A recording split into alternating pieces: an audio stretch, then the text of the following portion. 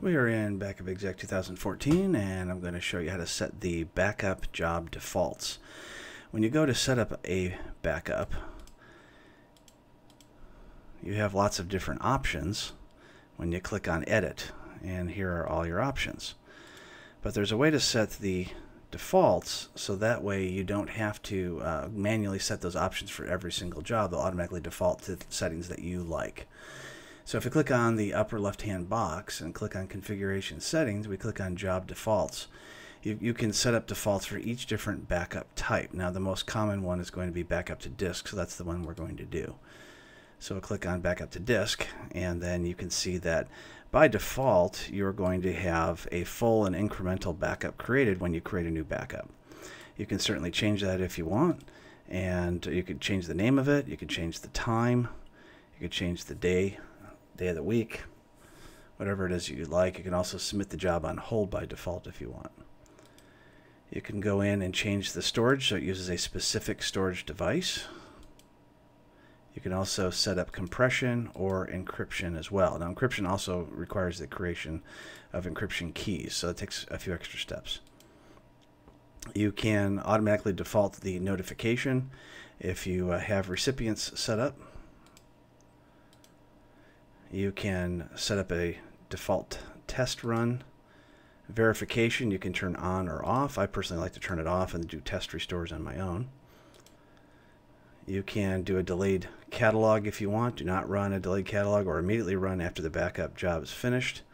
That's for the granular recovery technology that Backup Exec uses.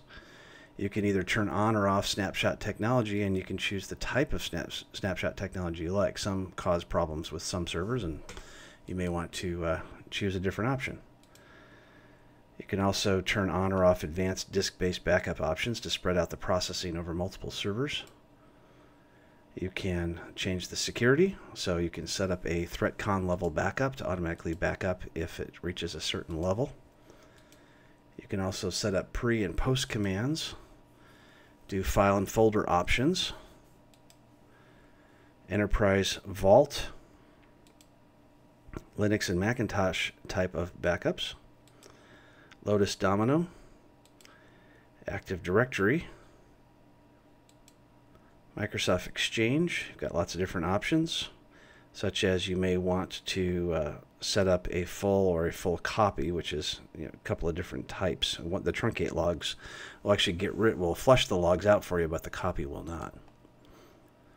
You can also, if you have a high availability group, you can also tell it which server to back up from, the passive or the active. Virtual machines, you can choose various different options for those as well, for GRT, Active Directory, Exchange, etc. SharePoint, it has various different options for SharePoint. SQL, NDMP backups, Oracle, archive options, and exclusions if you want to automatically exclude certain files or folders. So that is the backup job defaults for the disk-based backup. There are also job defaults, as I mentioned earlier, for synthetic backup, convert to virtual. The only other one that you may want to do is the exclusion dates, selections, or the schedule. So if you just want to set the defaults for the schedule, you can do it right here. You can also do it within the job itself. So that's how you set up defaults in a backup, and then when you create a backup, all those defaults will be there, so you don't have to go in and customize them in Backup Exec 2014.